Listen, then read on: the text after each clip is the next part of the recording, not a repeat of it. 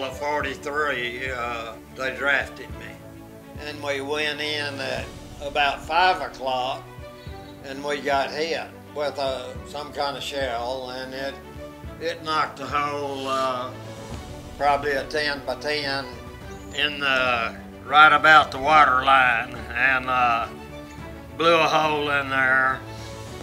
And we had a boy that lost a foot.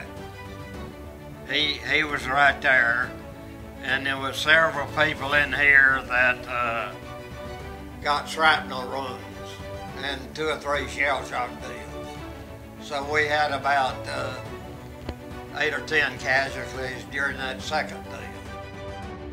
Time just causes people have lessen their interest in history.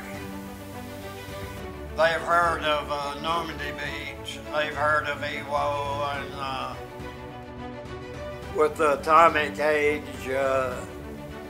in place like it is, it's scary. With the A-bomb, you can wipe out a whole city.